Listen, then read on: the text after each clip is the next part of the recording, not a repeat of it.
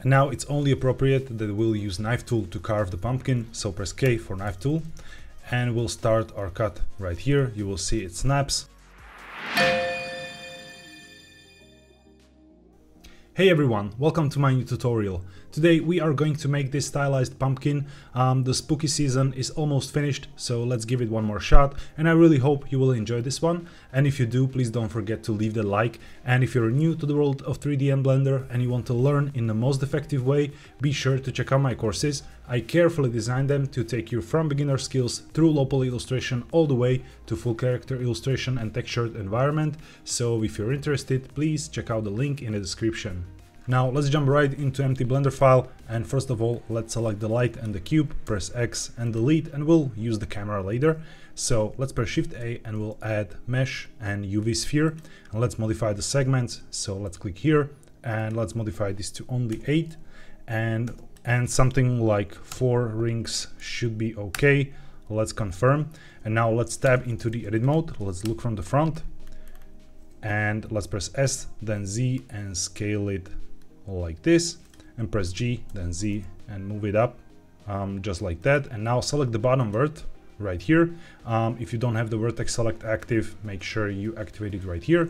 Hold Shift, select the top vertex, and now let's press Ctrl B and then V to enable vertex bevel, and let's do a bevel like this. Okay, and now we can press X and delete those faces, so we have holes at the top and the bottom. So let's press 2 for edge select now, or click here, and now let's hold Ctrl and Alt and click these edges. Now additionally we'll hold Shift, so Ctrl Alt and Shift, and continue selection this way. Now press Ctrl B to create the bevel and increase number of cuts with the mouse wheel like this. You can hold Shift for smaller increments. Okay, I think this will be enough. And now let's Alt click the ring at the top and Alt Shift and click the bottom and press F to fill. And now press I to inset, and we'll use the Loop Tools add-on. If you don't have it active, just go Edit, Preferences, Add-ons, search for Loop, and just check the box right here, close the preferences, and now if you right click you will see the Loop Tools options right here and choose Circle. And now let's look from the top and we'll just rotate it a little bit, so press R and rotate it so it gives a little bit nicer geometry here, just like this. And now let's press S then Z and scale it towards the middle.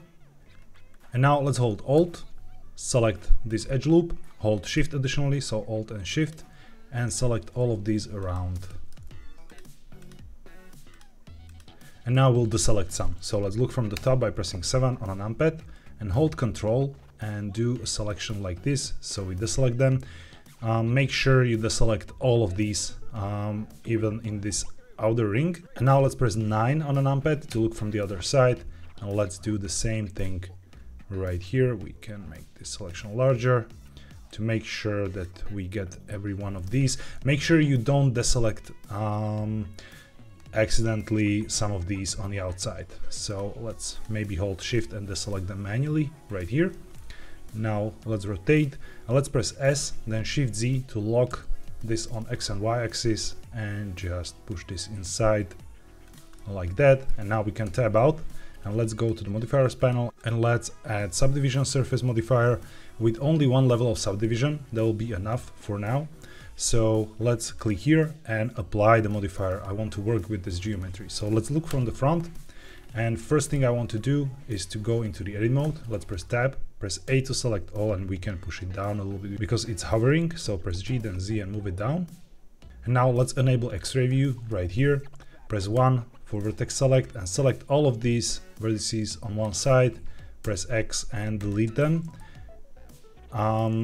It should give you something like this. And now we don't want these holes right here. So first of all, let's add mirror modifier and let's enable clipping.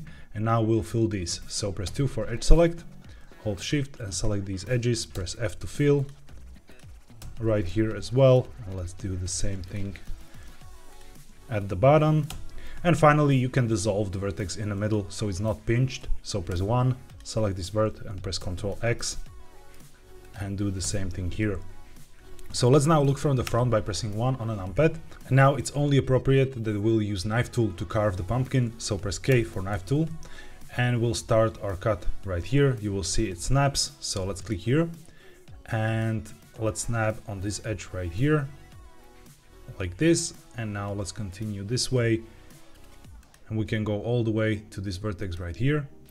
Now let's go towards the bottom like this. Now here we can create a new one there and let's close it up like this. And now just press enter to confirm. Press 3 for face select, hold shift, select these additional faces, press X and delete them. Okay, and now let's press 1 for vertex select, select these two and press J to join them. And same on the other side, so we don't have these n-gons there because we plan to use subdivision modifier some more. And now let's press K again for the knife tool and we'll create the mouth. And let's start the cut right here. And let's continue this way and we'll create these like triangles here.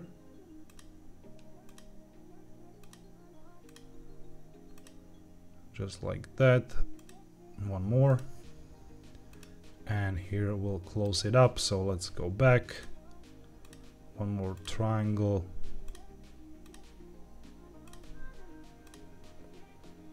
Let's snap it here. Okay, and let's finish right here. Let's confirm with enter. And now I want to move some of these a little bit lower. So let's select the vertex, press G twice to slide it down along the edge and here as well. And this one a little bit up and here as well. Okay, now press 3 for face select and select all of these faces. And of course we'll delete them. So press X and delete. And now let's take care of the geometry a little bit. If you want, you can have another triangle right here. So we can do another cut here and right there as well. Let's delete those. Okay, I think this will be fine. Maybe we can move this a little bit higher up. Right. And now let's tab out. Let's go ahead and add another subdivision surface. And right here we can go 2 levels of subdivision, maybe even 3. Let's try it out. And now let's go ahead and let's add the solidify modifier to give this some volume, but we'll move it above the subdivision so it gets subdivided as well, like this. And now we'll just play with the thickness right here and this should work nicely. Okay, I guess this is fine. And you can still go ahead and, you know, make changes. So for example, if you want to cut away some more parts, it's very easy to do right here because this is still planar geometry. So yeah, I think I really like this. And maybe if you want, you can cut out the nose as well. So again, just make the cut and delete the face and you have some more, you know, openings there. Right click and shade smooth. So that's the pumpkin head and let's now finish with some stem. So let's tab out and select this edge right here. Hold Shift S and snap cursor to select it. Now let's tab out and let's press Shift A and we'll add a circle. And let's modify this to something like 16. Tab into the edit mode and press S to scale it down. Again, we can enable X-ray view. And now let's go for vertex select by pressing 1 and press E, then Z to extrude, S to scale, press F to fill, and I to inset, and again a little extrusion. And let's make it smaller by pressing S and alt click the outer loop and we'll extrude this down. So E then Z and make it smaller. So tab out and press Ctrl 2. This is the shortcut for adding subdivision modifier again. And now we can disable the X-ray, right click and shade smooth. And we can now push this up and maybe make it a little bit larger.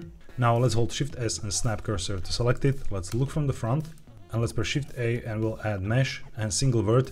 If you don't see this option here, you need to go edit, preferences, add-ons, search for extra and enable add mesh extra objects. So again, just check the box, close the preferences, and then you will see this option right here, add single vert, and let's press E. Make sure you are in the vertex select mode and let's extrude the stem. And right here I will do like small extrusions here and continue this way. And again, let's make at least 2 for the corner.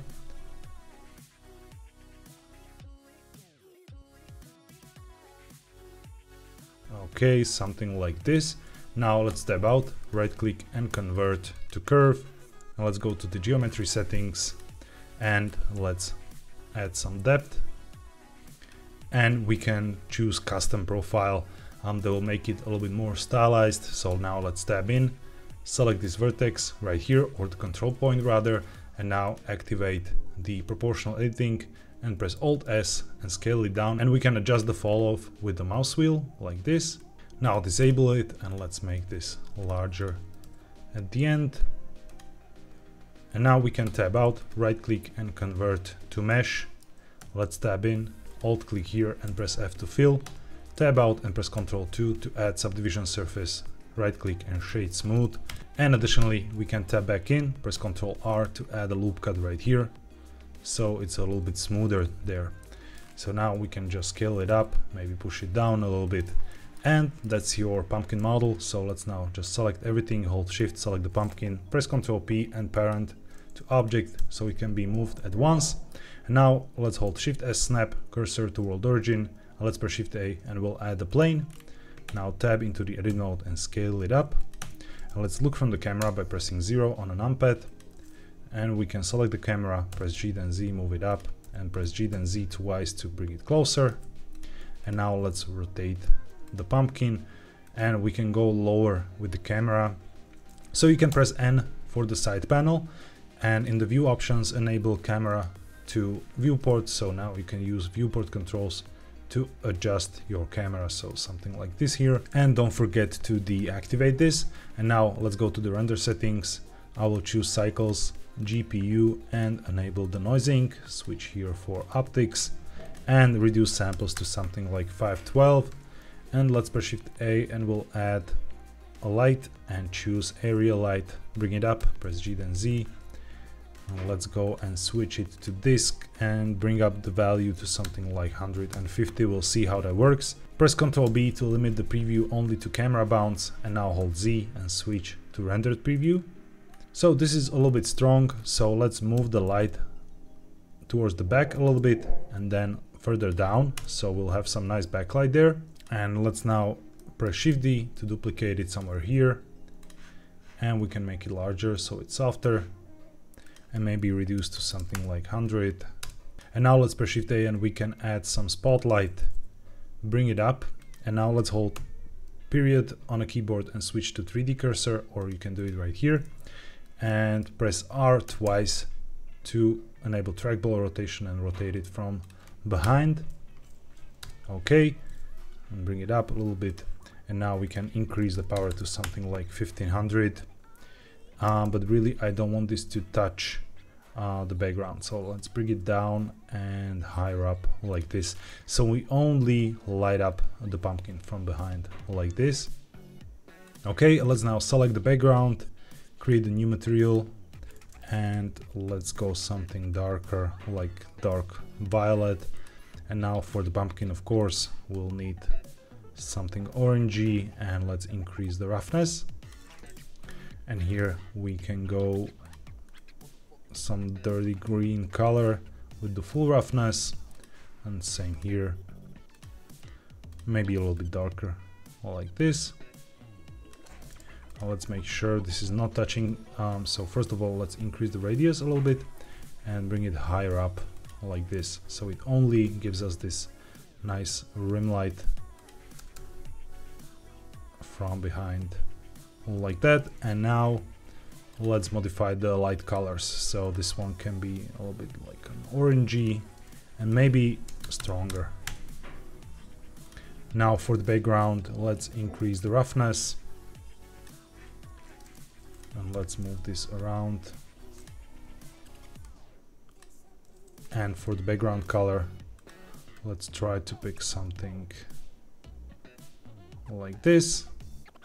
And of course we'll add a point light, so let's press Shift A, light and point, and bring it up, and let's make it stronger, so something like 150. And I think if we give this some subsurface, so something like 0.1, That's probably too much, so 0.05 or 0.05, and let's reduce the radius to 0.1. We should have some nice scattering there, maybe a little bit more. And now let's press Shift D to duplicate this one and try to bring it up, so we have some more light coming from above. And yeah, right now in the world settings, let's give this some color to blend it together nicely. And let's go to the render settings, color management, let's choose some medium high contrast setting and play with the exposure. Okay, and maybe this can be darker.